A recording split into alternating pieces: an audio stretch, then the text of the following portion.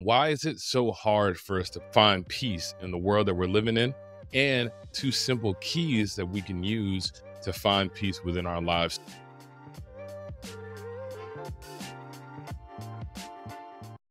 Hey, what's going on, Recreators? This is Nick back with the Life Recreator podcast, where it's all about learning, healing, and growing. On this episode, I want to tackle two issues. Number one, why it's so hard for us to find peace in the world today. And we're going to also be looking at the two simple keys we can use to really find peace, where we can find peace, where we can be at ease with our circumstances, where we could be at ease with ourselves, where we could be at ease with others and relationships, and we could be at ease with just life, goals, things that we're trying to pursue. We could just be at ease. Not saying that they're not going to be hard, not saying that there's not going to be difficulties and challenges. This is part of life. We're going to have those difficulties. We're going to face those challenges. But at the same time, I also know and I understand that I can have those things in life. I can have those challenges to face, but still be at ease with who I am as a man and who I am with what I'm trying to pursue in life and the things that I'm trying to move forward to. There's three main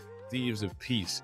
These are the things that a lot of us can face on a day-to-day basis. And these thieves, their whole intent, their whole purpose really is to rob us of our peace, right? It's meant to rob us of being at a place of ease within our lives. And so the first one that I really pinpointed was worrying about the opinions of other people. For me, this was such a huge thing that I had to get over within my life.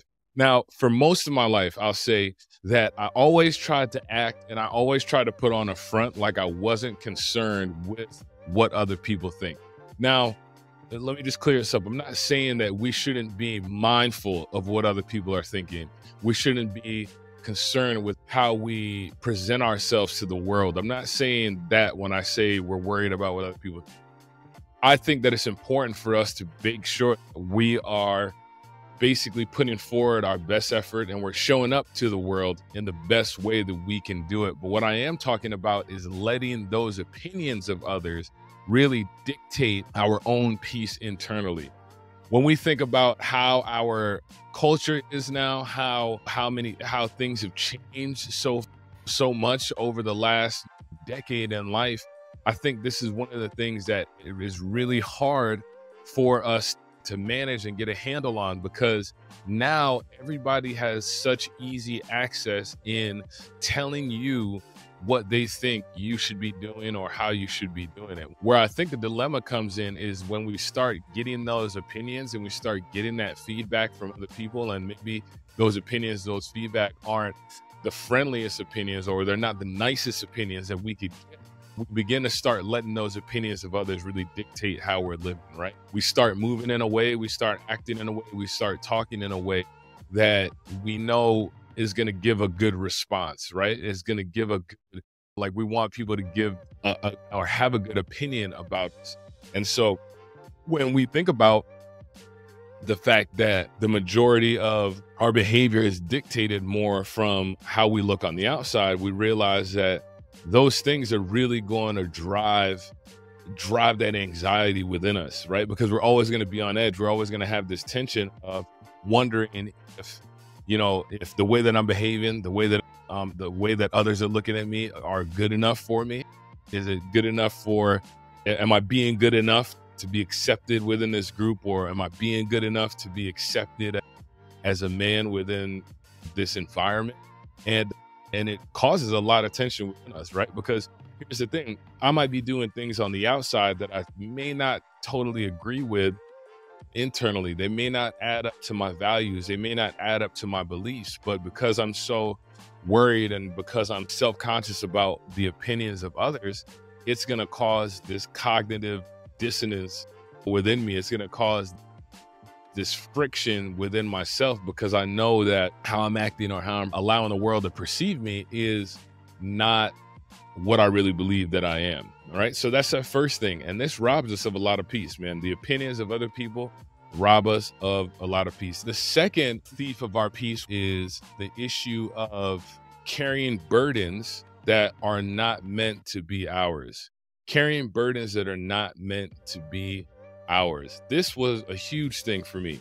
One of my love languages, when I don't know if you ever read the book by Gary Chapman on the 5 love languages, it talks about how we express our love and how we show others our love. And for me, mine is acts of service, right? I'm very hands-on. I really like to do things. I really like to put action into how I am showing up and how I'm loving someone. And so where I realize the difficulty with that can be is that a lot of times I would take up things, or I would volunteer myself to do things that really weren't necessarily my job or my responsibility to do. And so here I was thinking that I'm showing someone love, or I'm expressing my love to them by doing these things, but at the same time, those things were causing a burden, and then they were leading to resentment that I would start having for these people that I'm doing things for.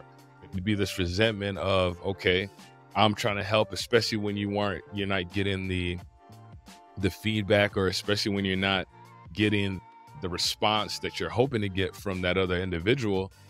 You start getting bitter, and you start getting resentful because you feel like in your mind you're doing all these things and you're trying to help carry this load, but maybe it's not your load to really carry. And so a lot of us, we are walking through life and we're picking up these burdens.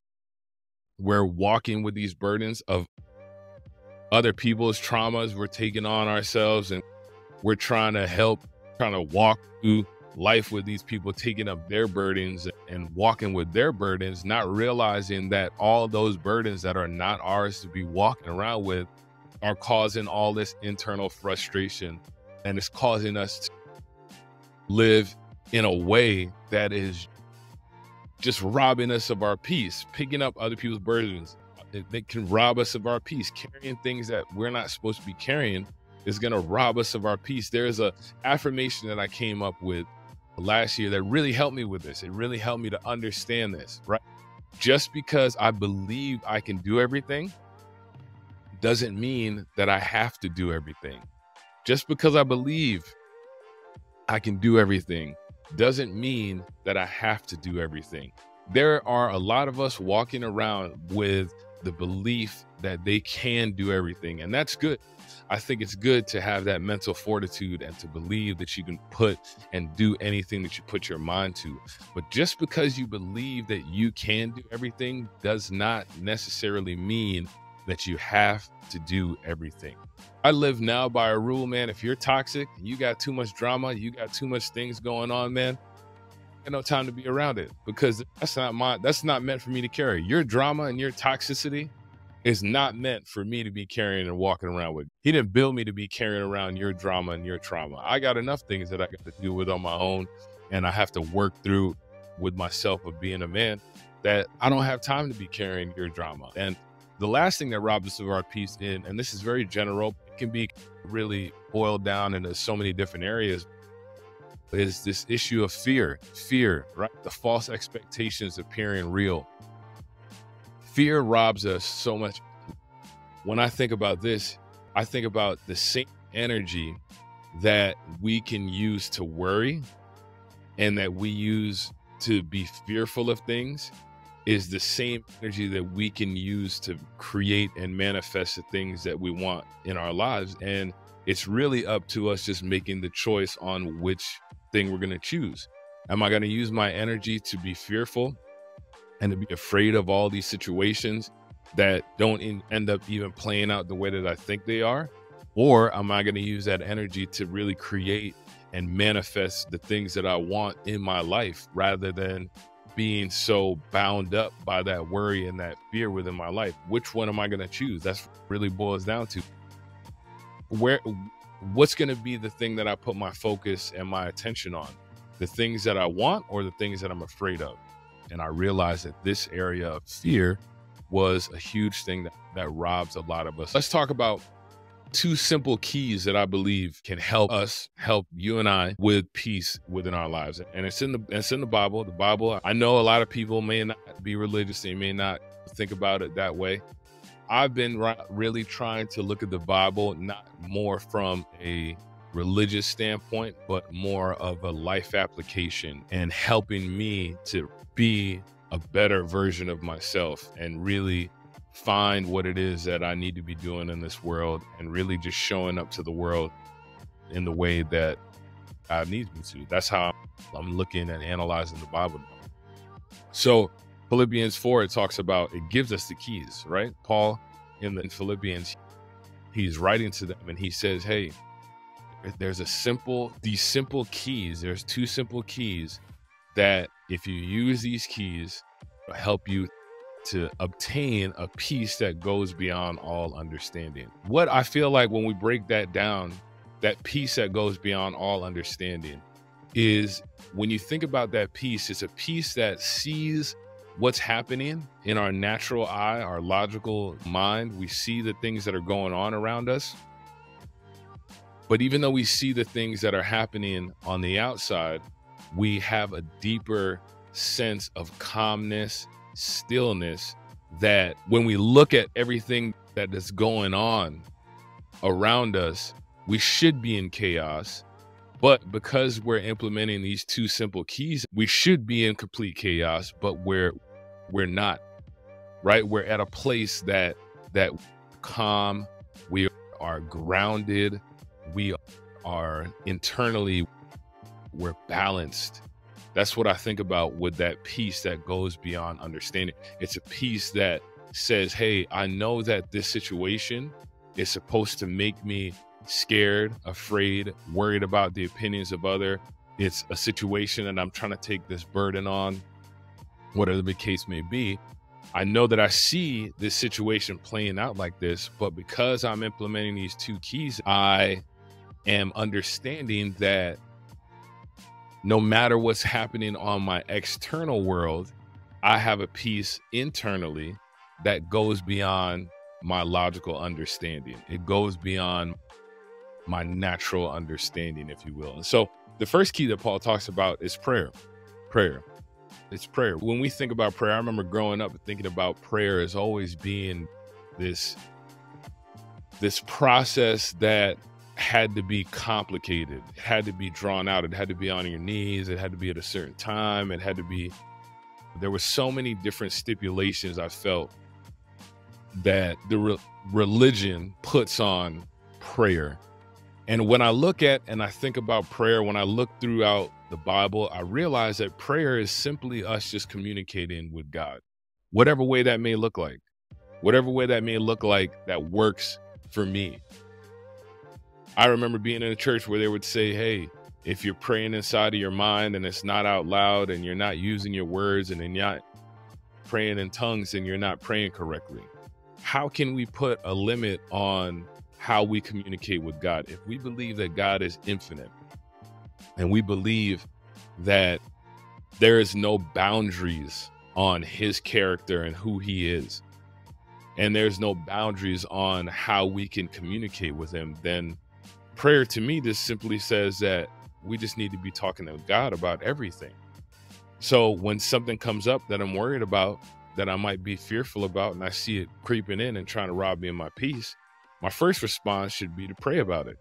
That may not be being on my knees. That may not be going inside of a prayer closet and doing X, Y, and Z and all these stipulations that many of us growing up to think that we need to do. It may just be a simple word. It may be, God, help me. It may be, I don't understand how to do this. Give me some wisdom on understanding it. Give me some direction on how to understand it. I don't understand what to do in this relationship. God, reveal to me a better way to deal with this. Help me. You think about it. God, when we pray and we ask for these things, God will always give us an answer. He'll always give us an answer. The Bible tells us that. When we're looking for it, we're always going to get an answer to the direction and the things that we seek. Now, we may always get an answer. It doesn't mean that we're always going to be paying attention and understanding that that's the answer for the thing that we may be praying for. But I believe that we are always going to get an answer. And so Paul tells us, he says, our first key to finding peace is really prayer, praying about everything, sending up everything, talking to God about everything. If something's bothering me, if something's stressing me out, if something is making me worried, if I'm worried about what this other person says, or if I'm worried about how am I going to handle this or how am I going to deal with this, Paul says, just pray about it. Just lift it up in prayer. I know based on my experiences that I've had with my own personal relationship with God, that some of the prayers that have been answered were those simple prayers where I was honest and raw with God. And I said, hey, God, this is where I am. I can't figure this out. You got to help me. God, please help me. Right? God, I need help. I need guidance. I need wisdom. I need understanding. I need money. I need finances. I need another idea.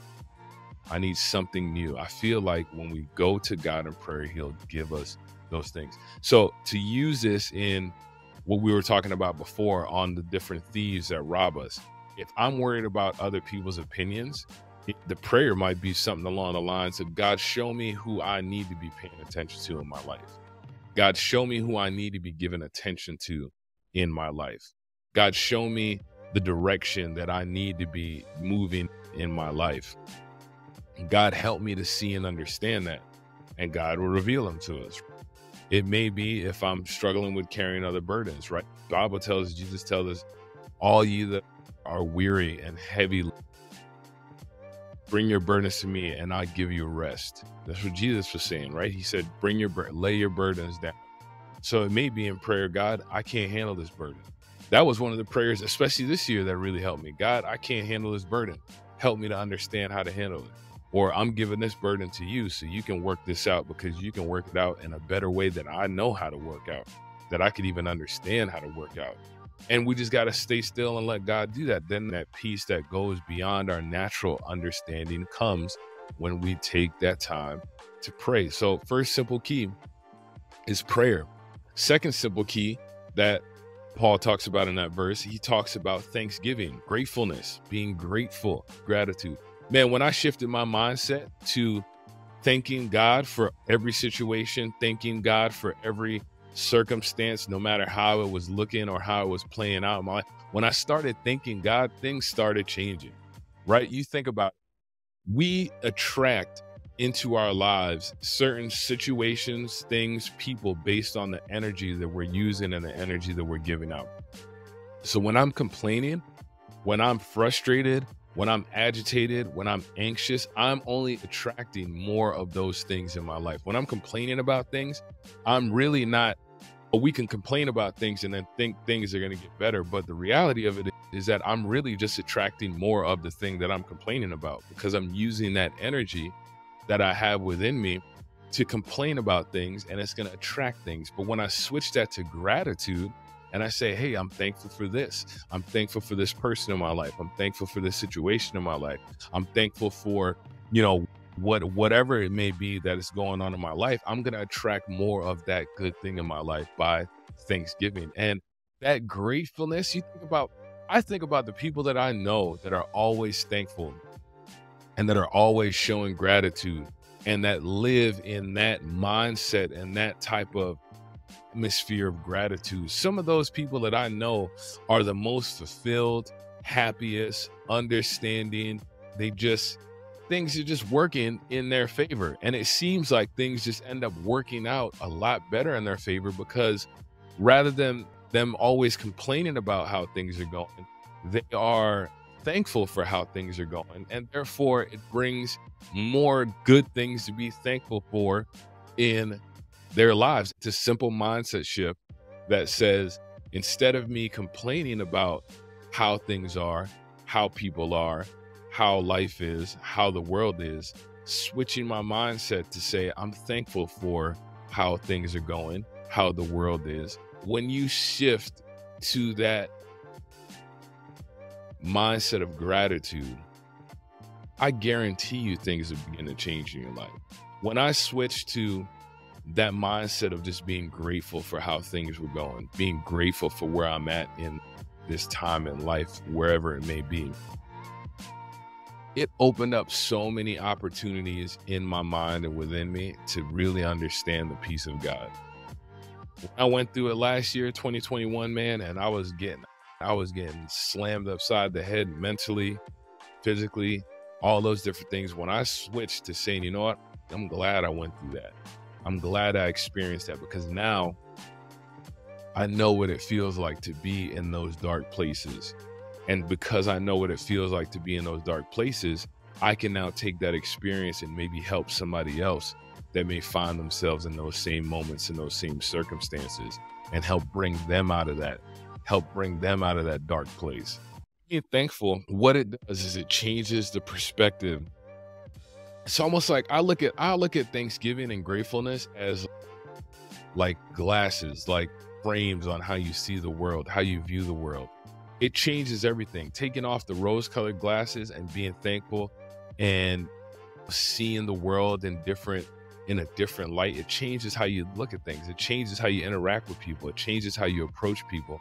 And therefore, in turn, it changes how people approach you. And when we learn to be thankful for those things, when we learn to make Thanksgiving a habit, gratitude has to become a habit. I believe gratitude has to become a habit. It has to be something that we intentionally work on a daily basis. Gratitude, being happy, being thankful, and showing gratitude. I believe it's a habit that we all have to work on and have to develop. It's like a muscle. When we're lifting weights and we're trying to get our weight up and trying to lift heavier weights, it takes time to build that. And gratitude is the same way. So when we change that, it gives us that peace because we know, hey, everything's going to be all right. Tying it back to prayer, right? Prayer with that gratitude says, okay, God, I know I'm sending this up to you. I'm asking you to help give me direction. I'm trusting and believing that you're going to give me that direction. And therefore, I'm going to be thankful for how this plays out and however the chips may fall, because I know that your intent for me is only good and that it will only be good. And so when I can have that mindset, I can be at peace now, right? When I know that I can go to God in prayer and I know that I can just be thankful for the situations, it's a simple key to peace. The things that I realize that the things that we're trying to figure out in life are usually have really simple solutions. It's when we make it complicated that we get frustrated. When we make things in our life more complicated than they need to be, it'll always lead us to being more frustrated. It'll always lead us to being more anxious about things. When we're making life more complicated than it needs to be, it always is going to lead us to that. But when we shift our mindset to the simple solutions, like I said here, the two simple keys to finding peace are prayer and thanksgiving, having gratitude, and just working on those, making those a habit within our lives. And over time, once we make those two things a habit in our life, guess what? We start to feel, recognize, understand, and be at peace, even when everything around us is going crazy. Everything is in chaos. Everything is looking like the world is upside down. But when I implement those two simple keys, I find that I can find peace. I can be at peace. So I want to know, as I wrap this up, what's your thoughts on this? Maybe what are some things that you've implemented in your life that have helped you to find peace? Or maybe what are some moments or what are some experiences that you've had and that you had to really wrestle with and try and find peace in your life? Maybe on the flip side, maybe you have, or you're walking and you're experiencing that peace that we're talking about here. What are some of the things that you did to really help you get to that point? This has been Nick Recreators. Until next time, as always, keep learning, keep healing, and keep growing. Peace.